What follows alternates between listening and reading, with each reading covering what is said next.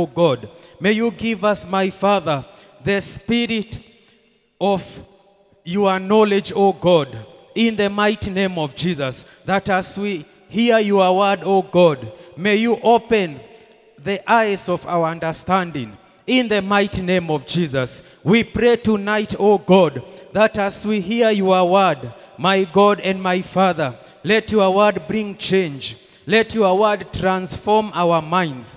Let your word, O God, bring understanding even in our hearts, O God. In the mighty name of Jesus, my God, we want to pray that we shall not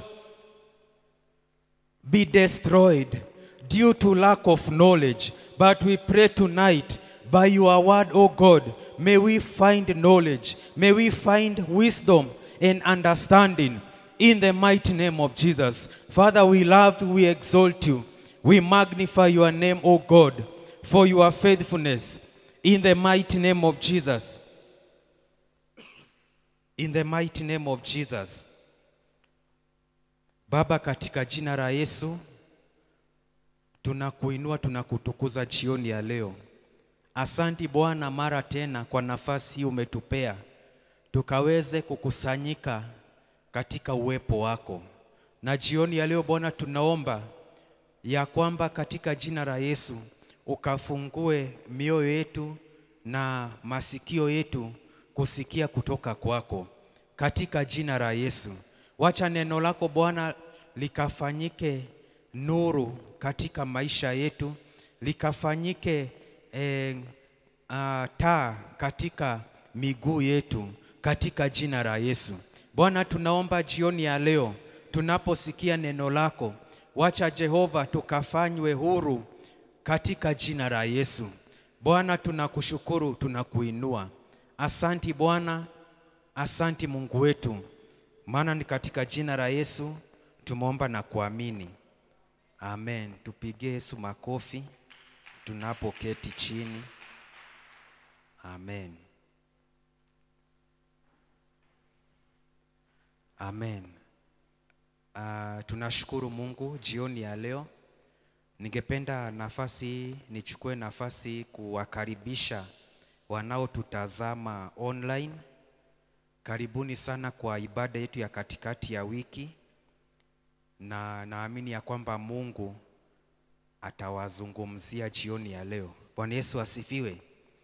So nashukuru Mungu kwa nafasi hii jioni ya leo amenipea kusimama mbele yenu jioni ya leo na kuleta neno la Mungu. Bwana asifiwe. Pia nashukuru our pastor for the opportunity he has given me tonight to bring the word of God. Bwana asifiwe. Jioni ya leo ningependa kuzungumzia kuhusu the believer's walk. The believer's walk. Tusome Galatians chapter 5 verse 16 to 18. Galatians chapter 5. The Bible says, I say then, walk in the Spirit, and you shall not fulfill the lust of the flesh. For the flesh lusts against the Spirit, and the Spirit against the flesh. And these are contrary to one another, so that you do not do the things that you wish. But if you are led by the Spirit, you are not under the law. Bwana Yesu asifiwe. Paul is telling us tonight that we should walk, or we are supposed to walk in the Spirit, ili ya kwamba tusije tukazitimiza tamaa za mwili. Bwana Yesu asifiwe. So jioni ya leo ningependa kuzungumzia kuhusu the believer's walk. The Christian walk is in daily living. The Christian walk is in daily living. Bwana Yesu asifiwe. Ya kwamba maisha ya Mkristo ama kutembea kwa Mkristo ama imani ya Mkristo ni ya kila siku. Bwana Yesu asifiwe. Sio ya muda fulani ama ya specific day. It is a daily living. Bwana Yesu asifiwe. In other words, lazima ikue, it must become our lifestyle to walk in the Spirit. Bwana Yesu asifiwe. So that walking in the Spirit is not limited to specific days of the week or only when we gather together with the fellow believers. In other words, maisha ya Mkristo haija kuwa limited na a specific day. Kwa mfano Jumapili. Bwana Yesu asifiwe. Hatuitwi wa Kristo siku ya Jumapili, bali tunapaswa kubaki kuwa waaminio, believers, in all days. Bwana Yesu asifiwe. In all days of the week. In other words, we are not supposed to be called believers only when we gather together with fellow brethren. Hatupaswi kuitwa tu waaminio ama wa Kristo wakati tumekusanyika kama siku ya leo. Bwana Yesu asifiwe. Yani sasa tukitoka hapa tunaacha Ukristo wetu mahali hapa. Hapana, Paulo anatuambia kwamba we should walk daily in spirit. Bwana Yesu asifiwe. Whether not only when we gather together, not only in a particular day or time, but we should remain believers at all time. Bwana Yesu asifiwe. So we are believers all the times, whether we are at home, whether we are at work, or whether we are interacting with the people. We should remain to be believers of Jesus Christ. Bwana Yesu asifiwe.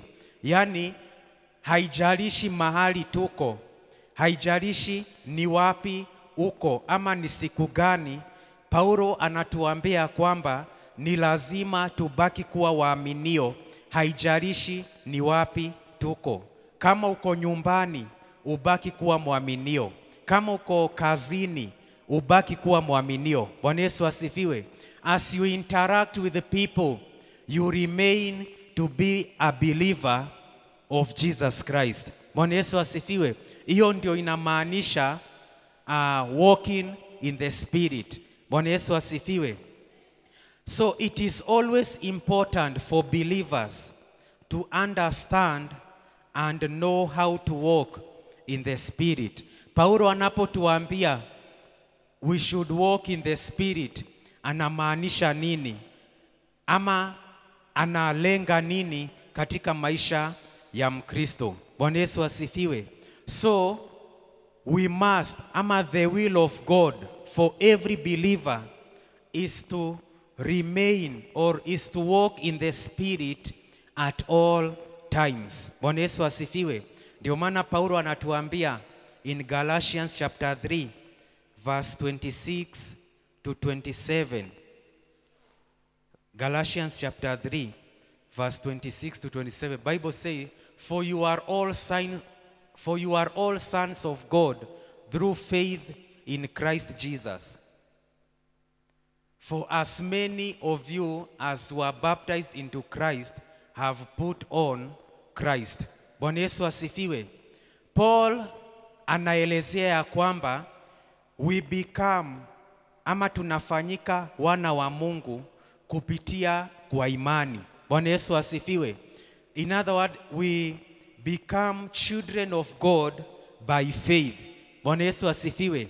At salvation, one receives the indwelling of the Spirit that becomes our new identity in Christ. Bwana Yesu asifiwe.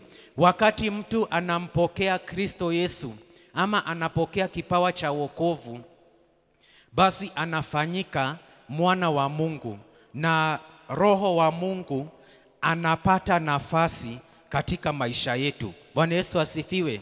na hiyo inatufanya tunafanyika ama watu wapya ndani ya Kristo Yesu. In other words, that becomes our nature in Christ. Bwana Yesu asifiwe.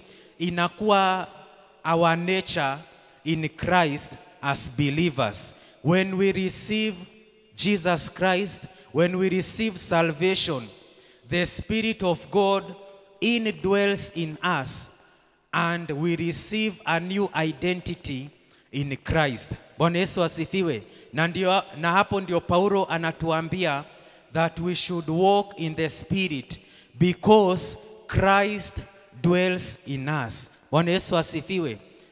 Ukipata mtu hatembei katika roho, inamaanisha ya kwamba Kristo hayuko ndani yake. Bwana Yesu asifiwe. But when Christ lives in us, he will help us to walk in the Spirit. Bwana Yesu asifiwe.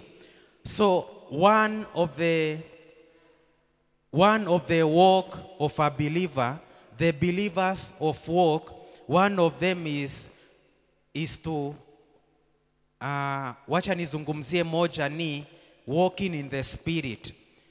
Wacha tuangalie kwa undani Paulo anamaanisha nini akituambia that let us walk in the Spirit so that we may not fulfill the desires of the flesh. Bwana Yesu asifiwe. So when Paul tells us to walk in the Spirit, it means that walking in your nature, that is who we are.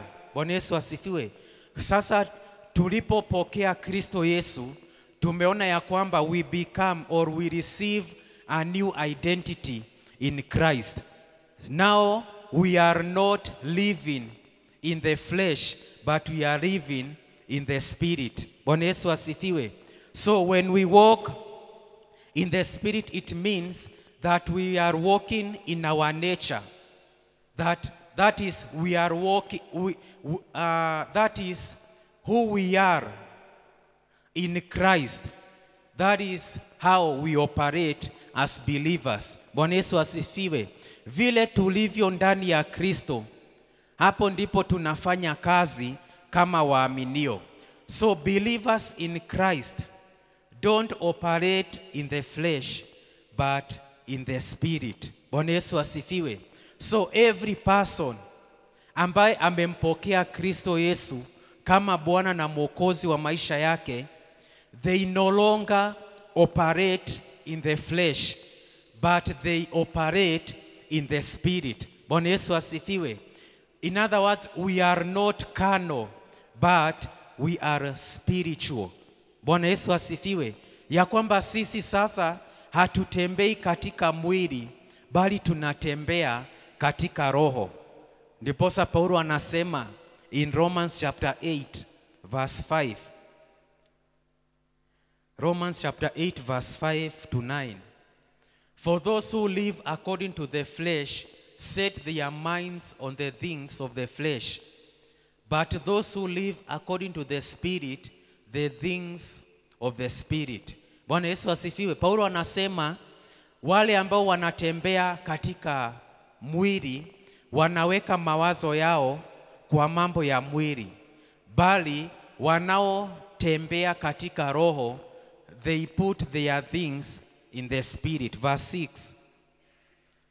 For to be carnally minded is death, but to be spiritually minded is life and peace. Because the carnal mind is enmity against God, for it is not subject to the law of God, nor indeed can be. So then, those who are in the flesh cannot please God. But you are not in the flesh, but in the Spirit. If indeed the Spirit of God dwells in you. Now, if anyone does not have the Spirit of Christ, he is not his. Bwana Yesu asifiwe. Tumeona wakati mtu anampokea Kristo Yesu, tumeona ya kwamba he become a new, ama he receives a new identity. Na maandiko inasema ya kwamba if indeed the Spirit of God dwells in you. Bwana Yesu asifiwe. Now if anyone does not have the Spirit of Christ, he is not his. So when we as believers don't walk in the Spirit, it means that the Spirit of Christ is not dwelling in us. Ya kwamba hatutembei katika roho, bali tunatembea katika mwili. Bwana Yesu asifiwe. Na ndiposa Paulo anatuambia kwamba tutembee katika mwili, tutembee katika roho, tusije tukatawaliwa na mwili. Bwana Yesu asifiwe. Amen. Amen. So when Paul writes about walking in the Spirit, he meant to act upon who we are in Christ and behaving according to who we are in Christ. So when we walk in the Spirit, we behave according to whom we are in Christ. Bwana Yesu asifiwe. Tunapotembea katika roho, tuna behave kama vile Kristo anakaa. Bwana Yesu asifiwe. Or we act upon who we are in Christ. Tunafanya kazi kulingana na jinsi tulivyo ndani ya Kristo Yesu. Bwana Yesu asifiwe. So unapopata a believer ambaye hatembei katika roho, basi hana ufahamu. He or she doesn't have an understanding of whom he is or she is in Christ, or his or her identity in Christ. Bwana Yesu asifiwe. But tukiwa na ufahamu sisi ni nani ndani ya Kristo Yesu, basi tutatembea kulingana na roho. Bwana Yesu asifiwe. Na tumeona ya kwamba sisi ni wana, we are the children of God, or we are the sons of God. And that is why we ought to walk in the Spirit. Bwana Yesu asifiwe. So believers walk is walking in our true identity, kama vile tumesema. Now walking in the Spirit is not emotional. Kutembea katika roho haina feelings ama is not emotional. Bwana Yesu asifiwe. Or continuous singing. Ukipata mtu anaimba sana, haimaanishi anatembea katika roho. But walking in the Spirit is by daily yielding to the word of God and doing the word of God. Bwana Yesu asifiwe. Kutembea katika roho sio kuimba sana ama kuwa emotional, unalia. That doesn't mean that we walk in the Spirit ama kuomba sana. But walking in the Spirit is by yielding to the word of God and doing the word of God. Ni kunyenyekea chini ya neno la Mungu na kufanyisha kazi neno la Mungu. Bwana Yesu asifiwe. Neno la Mungu linasema nini? As believers, tunapo nyenyekea chini ya neno la Mungu, hiyo inamaanisha that we are walking in the Spirit. Kama vile Yakobo anatuambia James chapter 1 verse 22 to 25. James chapter 1 verse 22 to 25. The Bible says, "But be doers of the word, and not hearers only, deceiving yourselves." 23. "For if anyone is a hearer of the word and not a doer, he is like a man observing his natural face in a mirror. For he observes in himself, goes away, and immediately forget what kind of man he was." 25. "But he who looks into the perfect law of liberty and continues in it, and is not a forgetful hearer, but a doer of the work, this one will be blessed in what he does." Bwana Yesu asifiwe. Yakobo anatuambia kwamba tusikue tu watu wa kusikia neno, bali tuwe watu wa kulifanyisha hilo neno kazi. Bwana Yesu asifiwe.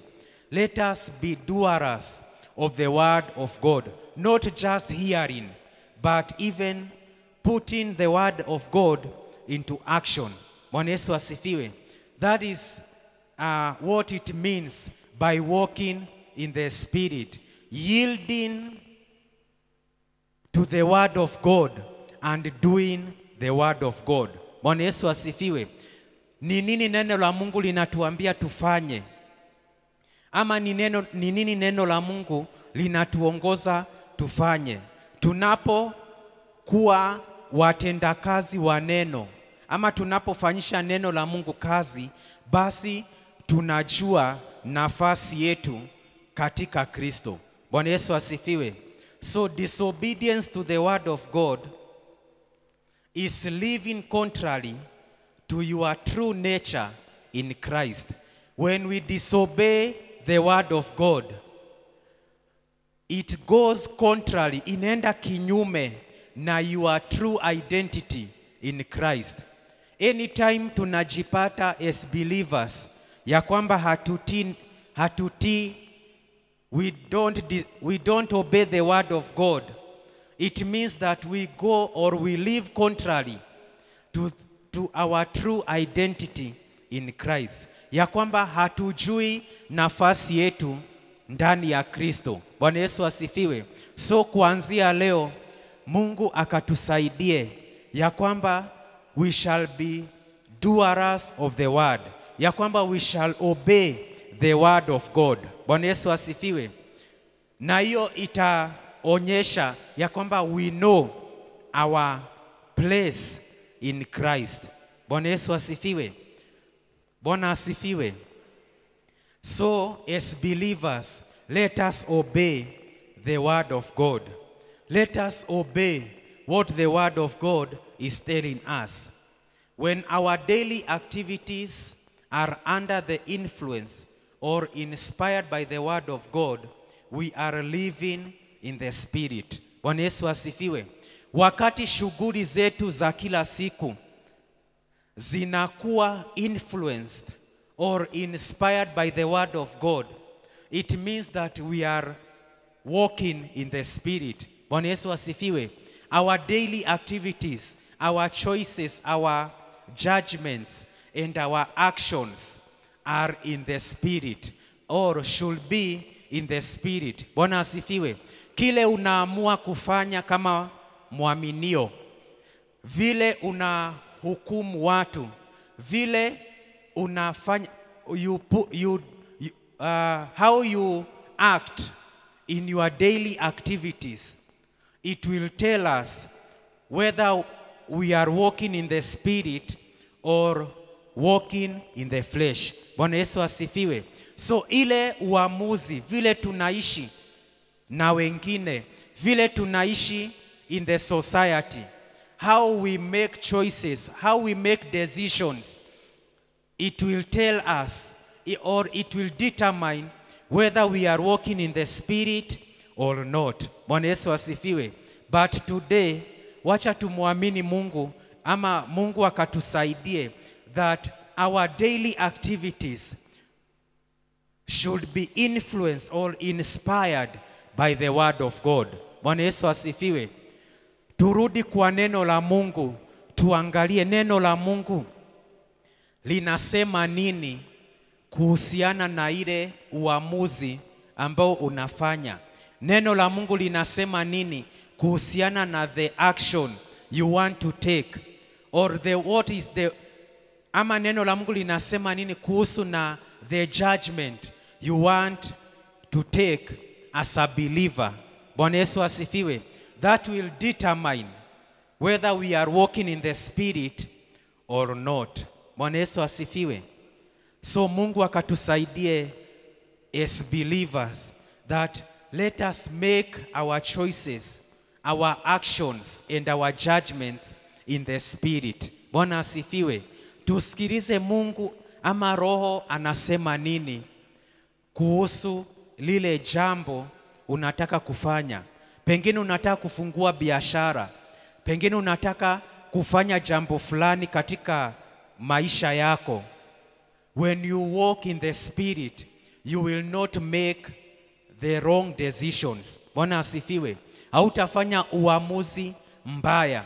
Hautafanya uchaguzi mbaya unapotembea katika roho. Bwana asifiwe. So, it means that we cannot claim to be walking in the Spirit and be doing things contrary to the word of God. Hatuwezi sema ya kwamba tunatembea katika roho na ilhali tunaenda kinyume na neno la Mungu. Bwana asifiwe. In other words, hatuwezi kuwa tunafanya kinyume na neno la Mungu na kisha tuseme tunatembea katika roho. Kwa maana tunajua ya kwamba roho wa Mungu haudanganyi. Bwana asifiwe. Roho wa Mungu haujachanganyikiwa. So, when we do contrary to the word of God, that means that we are walking in the flesh. Bwana asifiwe. Tunatawaliwa na mwili kwa sababu hatutembei ama tunafanya kinyume na neno la Mungu. Bwana asifiwe. So as believers, let us walk in the Spirit. Let us depend on the word of God. Bwana asifiwe. Kwa maana neno la Mungu ni roho wa Mungu. Bwana asifiwe. And when we do contrary to the word of God, it means that we are walking in the flesh. Ndiposa 2 Timothy 3:16 inasema 2 Timothy 3:16, all scripture is given by inspiration of God and is profitable for doctrine, for reproof, for correction, for instruction in righteousness. Bwana asifiwe. Maandiko inasema ya kwamba all scripture is given by inspiration of God. Ama maandiko yote imetokana na roho wa Mungu. Bwana asifiwe. The word of God is the Spirit of God. It is the mind of God. And when we go contrary to the word of God, it means that we are walking in the flesh. Bwana Yesu asifiwe. So tumesema ya kwamba when we go contrary to the word of God,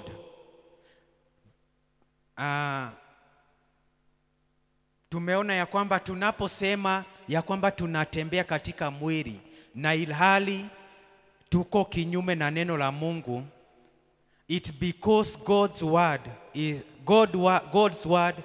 spirit inspired. Bwana Yesu asifiwe. Living by the word of God is living in the Spirit. When we live in the word of God, it means that we are living in the Spirit. Bwana asifiwe. So jioni ya leo, let us purpose as believers that we shall live according to the word of God, that we shall live in the word of God. We shall walk in the Spirit so that we might not fulfill the desires of the flesh. Bwana Yesu asifiwe. So every believer has the capacity to walk in the Spirit because that is who we are in Christ.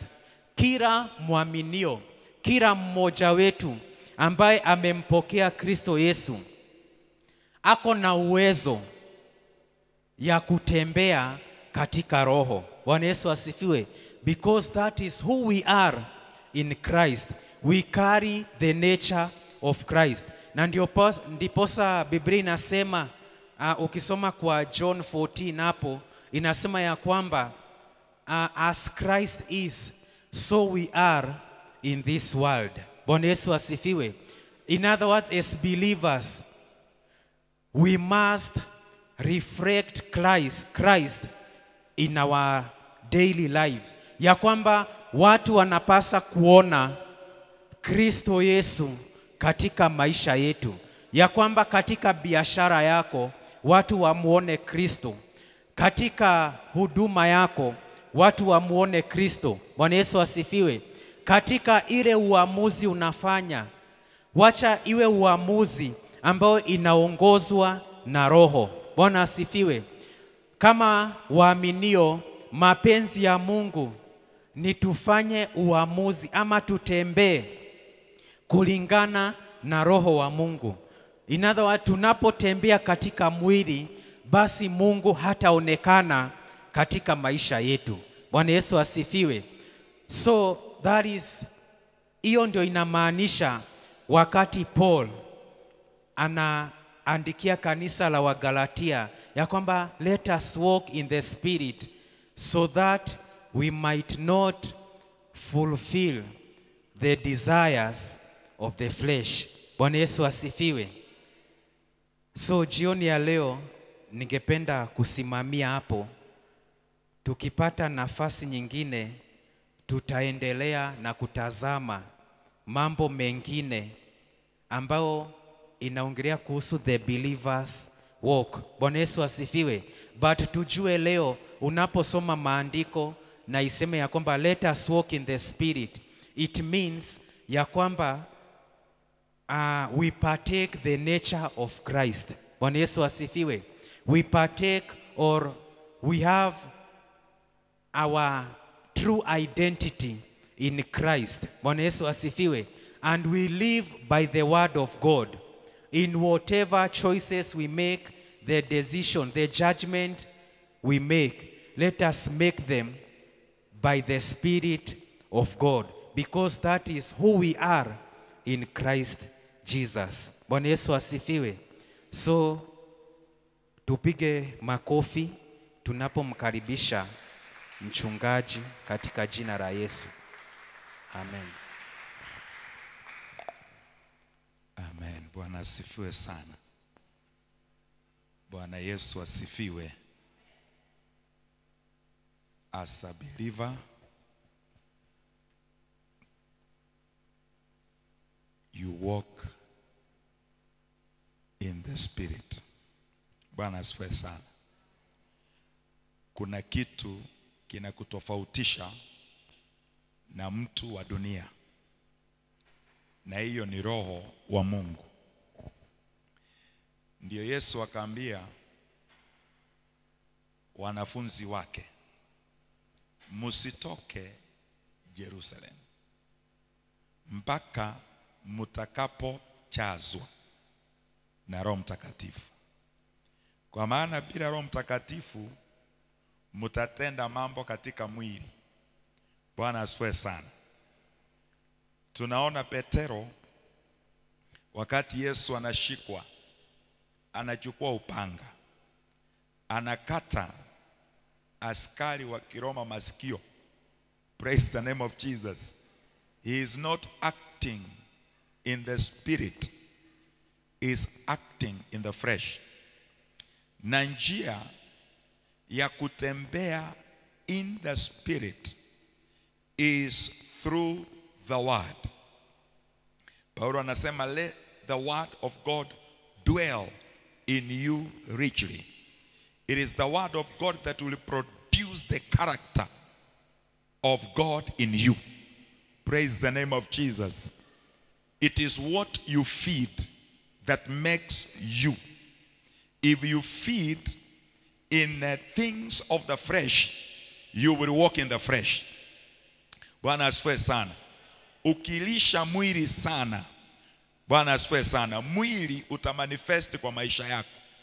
Na kitabu cha Wagalatia kinatuambia tabia za mtu anayetembea katika mwili. Kuna tabia, na pia inatuonyesha mtu ambaye anatembea katika roho tabia zake ni gani. But what brings the difference is what you feed on. Amen. May the Lord give us an appetite to feed on the word, that we may walk in the spirit. Praise the name of Jesus. It will not just come.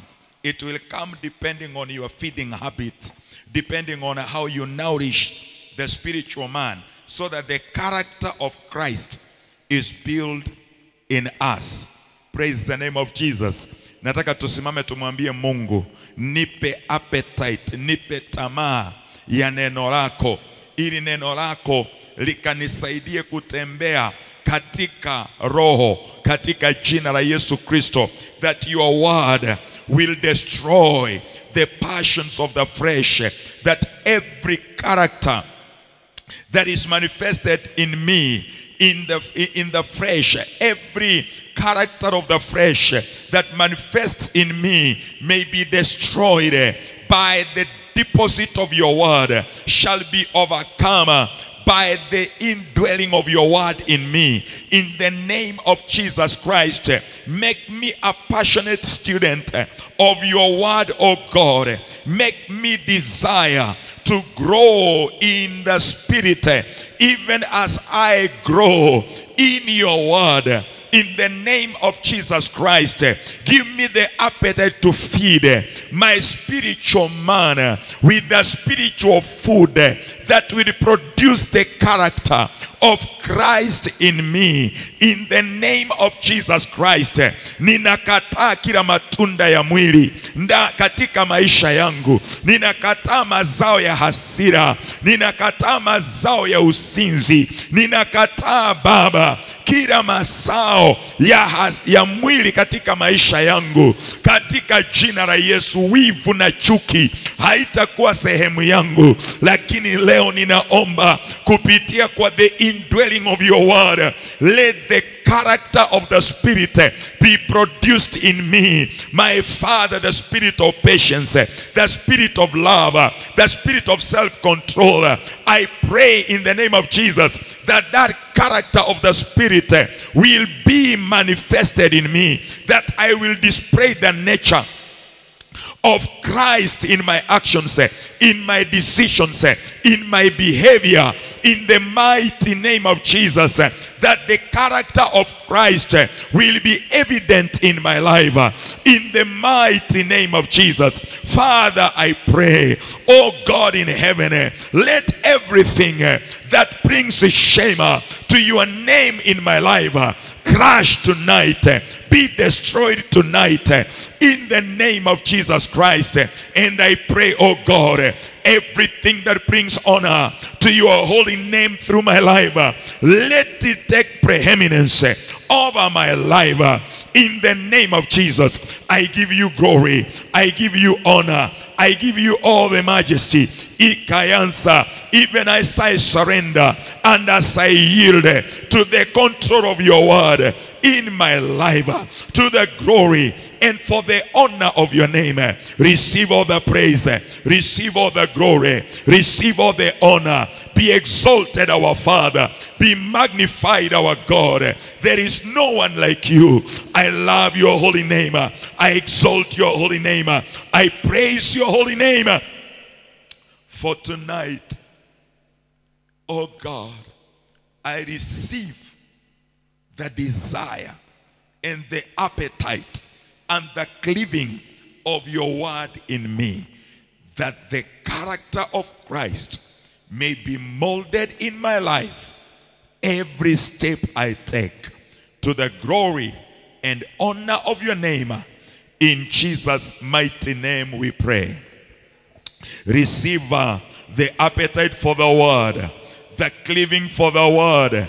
Even as a young child cleaves the milk of the mother, receive the cleaving of the word of God, that the word of God may produce the character of God in you, in the mighty name of Jesus, that you may start walking no more in the flesh, but in the spirit, to the glory and honor of our Lord Jesus Christ. I give you honor, our Father, and I give you praise. In Jesus' name we pray. Appreciate our God with a clap offering. Amen. Let people look at you and say, this one is a Christian, because you're walking in the Spirit. Amen. You are able to exercise things that display you are producing the fruit of the Spirit. Praise the name of Jesus. Amen. And it comes in a simple way. Sio kwa hisia. Sio kwa vile unaanza kusema is the character you produce. Unaweza fanya hiyo mazinga umbe yote, lakini ni umwili. Amen. Mwili ndio una display, lakini matunda ya Roho Mtakatifu yazalike ndani yako. In Jesus' name. Appreciate the Lord with a clap offering. We want to say thank you to those who have joined us tonight. May the Lord help you to walk in the Spirit and receive also the appetite for the Word and the desire for the Word of God in your life. In Jesus' mighty name. And just before we let you go, we want to present to you an opportunity. Those who are here, you may be seated. We want to present to you an opportunity to honor God with your giving tonight. To honor God with your giving. We present to you our pay bill. We present to you even the account number right on your screen. Beautiful. Take that number. Let's honor God with our giving tonight in the name of Jesus. Giving is also walking in the Spirit. Praise the name of Jesus. Holding more than is due is walking in the flesh, walking in unnecessary fear. Giving is a display that I believe in God, that is my provider, that He is my sustenance. I don't live by what I hold on to, but by the provision of God. And you do that through your giving. That is a continuous way of trusting in God for His provision. 340754, account number, your name. And until this coming Sunday when we join up again, the Lord bless you, the Lord be with you, and may you walk in the Spirit in Jesus' name. Amen. Let's appreciate our viewers.